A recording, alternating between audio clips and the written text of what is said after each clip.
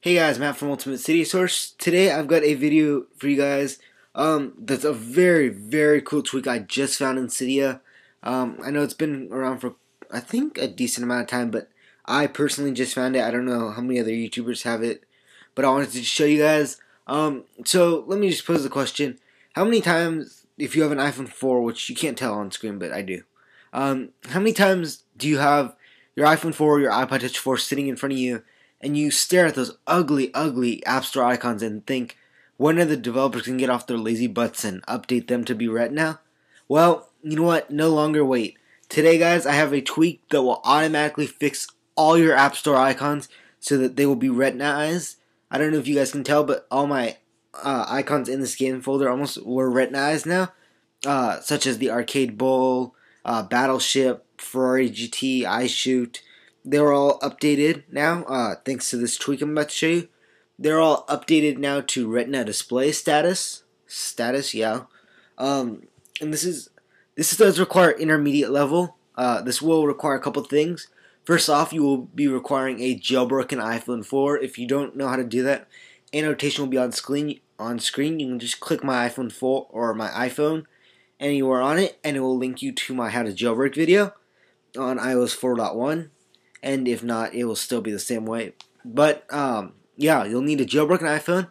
You won't need a lot of skill. You'll just need really patience. That's key. So let's just get started. Okay, the first thing you need is mobile terminal. If you need a guide on how to get that, there is a link in the description. You'll just need this .deb, and to install it somehow via SSH, the .deb. You can also install it, I don't know if you guys know, in iFile. Let me just show you guys that you can put it anywhere in the system. And then if you open up iFile, like I'm about to show you, you can just go back to stash, and then go. I put mine in private.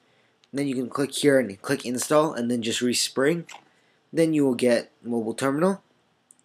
All you're gonna do is I'm sorry guys, I'm skipping way ahead of you.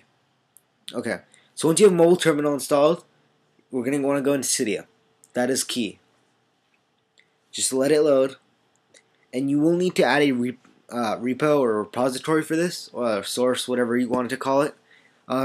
So let's just wait for this to load. Go to your Manage tab, click Sources, Edit, Add. You're going to add the source in the description below. I don't know if you guys can see it actually right now, because you can see it says reloading data. But the source is repo. Oops, sorry about that. Repo.insanely like that .com. Oh, oops. So yeah, you'll want to add that repo. If you don't see it, it is in the description below for you guys. So once you have that, just wait for it to load. Then you're gonna go to the I section. Let's see, and you're gonna click. Where is it? I apologize, real quick, guys. Wow. Okay. Let me just get it pulled up for you guys. I believe it's that one. If not, I will. Okay. I do apologize for this, guys, real quick, not having this ready. Okay, so you can see it's iRetiner. You'll just need to install that tweak. And I don't believe it requires a respring at all, but if it does, just respring. Pause the video if you need to at this point. Once that is installed, you're going to open up your terminal now. And you'll type in SU, then hit return. And unless you have changed it, your password will be Alpine. So you'll just type in Alpine. Then you'll need to type in iRetiner. Just like that. Hit return. And you can see this is all like Italian or something, whatever. But there's a site that I found online that was kind enough to put it all in English for you.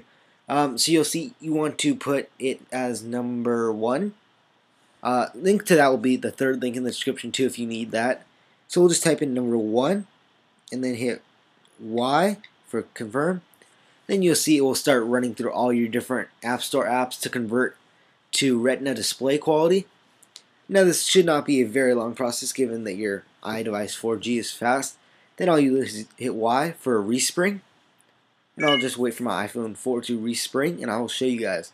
Now obviously you did see that I had done it before, so that was kind of unfair, but trust me guys, this does work and it's amazing. I guarantee that you will be satisfied with the results. Should you not be satisfied at all, as you saw, I don't know if you guys saw actually, when you go right here, there's an option to restore the old ones. So should you want to show off to your friends how you can do it, you just type 2 instead of 1, and that will restore the old non-retina quality. Should you choose to leave the retina though, you can actually probably just leave it as is. You could probably even delete mobile terminal if you'd like to. So guys, this is Matt from UltimateCydiaSource. Don't forget to like, comment, and subscribe on this video. Yeah, just let me know what you think of it, if it helped you.